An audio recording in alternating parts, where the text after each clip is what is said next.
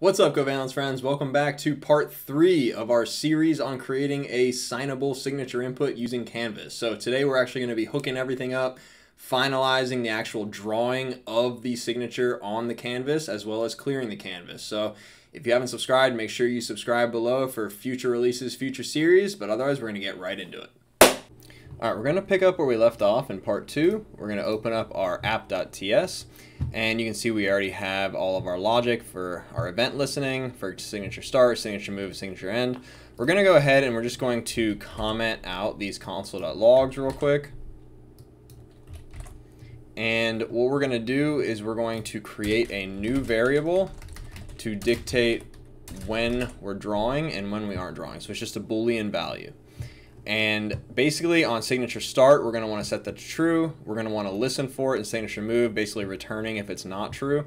And on signature end, we're going to set it back to false. Now, what we're going to have to do is we're actually going to have to find our offset value. So to do that, we're going to want to create another function. So it's going to say function get offset, and we're going to actually pass in our event. Now, this offset is going to return a object, and it's going to have an X value and a Y value. So we're going to go ahead and just kind of create that, stub it out.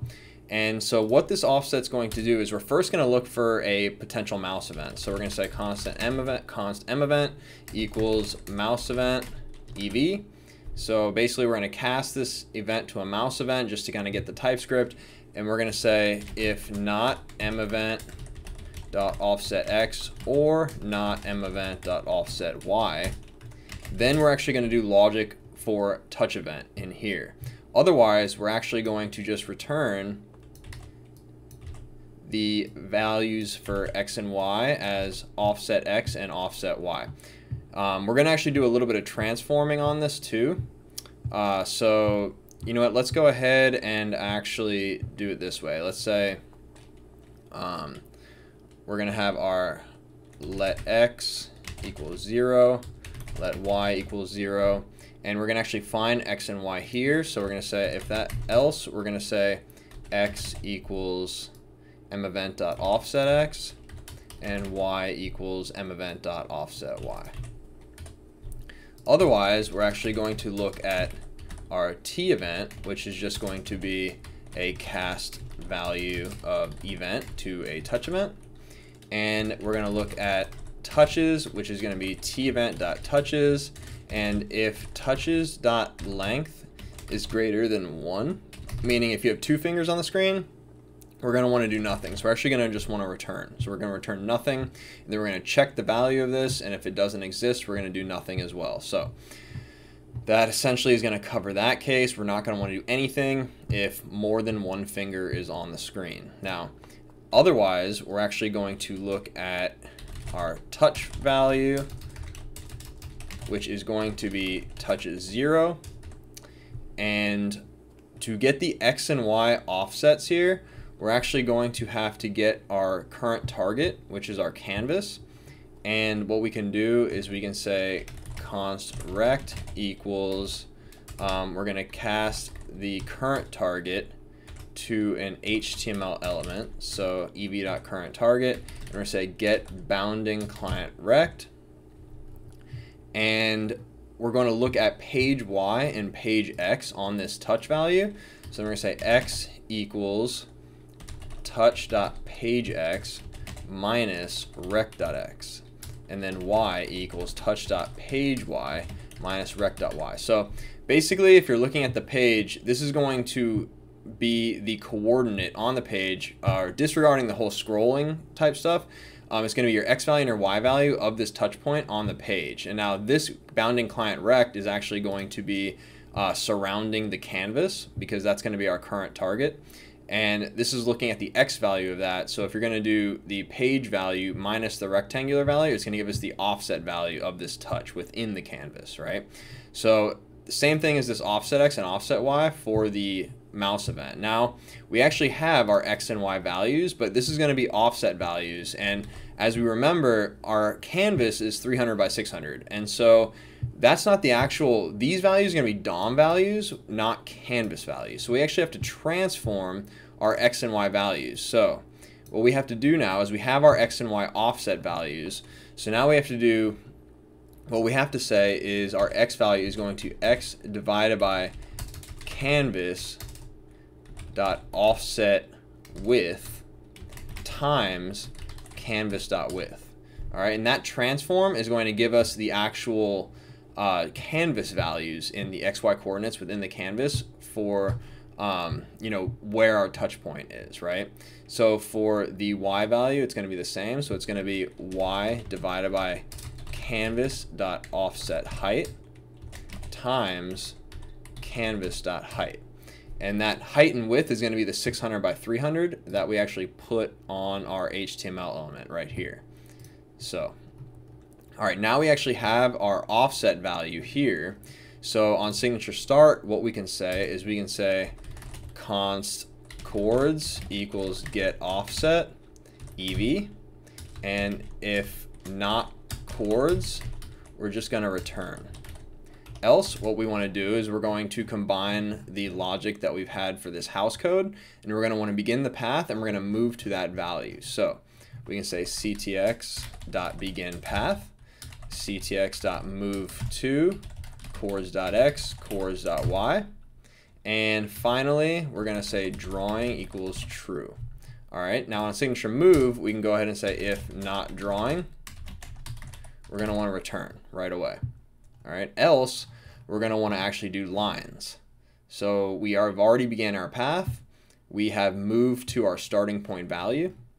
And so what we're going to want to do now is ctx.line2. Oh, actually, first we're going to get a coordinate. So const chords equals get offset, calling the same function, EV. And we're going to make sure that we actually spell that right or put the right capitalization in there, and then, you know, same logic. If not chords, return. Otherwise, we're going to do ctx.line2 chords.x chords.y. All right, and then ctx.stroke, because we're actually going to want to draw this on every single signature move, right? So as we draw, we want to be actually seeing the line being drawn, right? All right, and so finally, we have our signature end. So what we're going to do is when we actually lift the value of it, we basically just want to, you know, end the path or whatnot. We don't want to close it because we don't want to go back to the beginning. So what we're going to do is we're actually just going to set drawing equal to false. And then we should be good to go, because if we keep moving, it'll stop moving, and it'll stop drawing, sorry, and it should be good. So let's go ahead and open up a terminal, npm run dev. All right, open up a web browser. I'm gonna go ahead, open up localhost. We'll pull up our browser or the dev tools real quick. So right now we actually have mouse events. So if I go ahead and just say, you know, sig, I am not the best with virtual signatures, but you can go ahead and see that we actually had the mouse events working well. It goes pretty well with the whole drawing aspect of things, and we are, you know, works pretty well. So if we want to go ahead and refresh the screen, we can say, you know, try and draw my name here. Bam, Matt Morgan. Looks awesome. All right, now if we go ahead and pull up a emulator for an iPad Air, this is touch events. As you can see, the cursor changes, simulating touch events, and you can see that it still works. Now, if you didn't do that offset function, if you just did X and Y, you would see that it actually doesn't work on touch with the emulation, and so you need that get offset function to handle the case when it's touch and mouse, right? So this is looking good. We have it working on both touch and mouse events. The only other thing I would say that would be cool to have would be a little button. So let's go ahead and just kind of create that real quick. So we're going to pull up our index.html, and we're going to just add a little div and a little button, and just say, let's see, clear. We'll just call it clear, and we'll go ahead and add a text. Let's just say button container, and I'm gonna go ahead and give this ID. Well, there's only gonna be one button, so I'm not gonna worry about it. We're gonna go ahead and add the CSS for the button container. Let's just say margin top 1em and text align center. All right, and then in our app.ts, what we're going to want to do is let's create another function after onSigN function sig clear,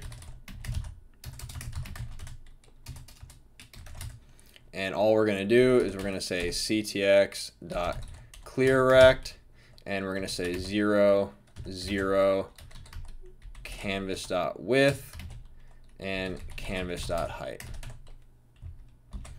And then what we're going to do is where we actually add all of our events here, we're going to grab our button. So we can say, just up here, let's say const button equals HTML.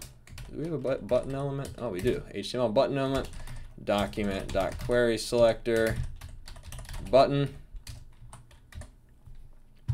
And then what we can do is when we're adding all the buttons, we can say, or add the event listeners, we can say if not button btn dot add event listener, click, our function is going to be sig clear, and we'll say false. All right, so we're going to add that final click handler there, and let's go ahead and refresh. So we have our clear button now. All right, so we mess up on our signature. Clear, we clear the entire canvas, and we start over. All right. Awesome. Get one for the road. Let's do a good one. All right. All right, well, that concludes our series. I hope you guys enjoyed it. I hope you were able to follow along and create your own signable inputs, and I hope that you can use this in your own applications. Now, I want you all to remember that these solutions are not bulletproof for every use case, right? So, for instance, if I were to rewrite this thing for my own application, I would make sure that, for instance, the case where you're drawing and you go off the canvas when you let go of the mouse or let go of your actual pointer, it doesn't keep drawing, right? So there's always going to be ways to improve this. It's mostly just for demo purposes, but I highly encourage you to figure out a way to handle these cases. For instance, if I were to rewrite this, I would definitely, instead of just doing a mouse up event and a touch end event on the canvas itself, you can move that to the entire document and only add that event on touch start or on signature start, right? And then you're going to want to remove that listener on the actual end event. So inside of the signature end event, you're going to want to actually remove the event listener that you're listening for when you actually apply it on signature end, right? And so definitely always ways to improve that. That'll handle the case where you actually let go of the mouse outside of the canvas. Let's just say you're sign happy and you go way off the screen and then you let go of the mouse. It won't keep drawing when you bring the mouse back into the canvas view. So like I said, always ways to improve this. I want you guys to kind of work on that yourself. If you have a solution you want us to take a look at, post it. Happy to kind of check it out and comment or critique it. But otherwise, happy coding, and let us know if you guys have any other suggestions for future content. All right, until next time.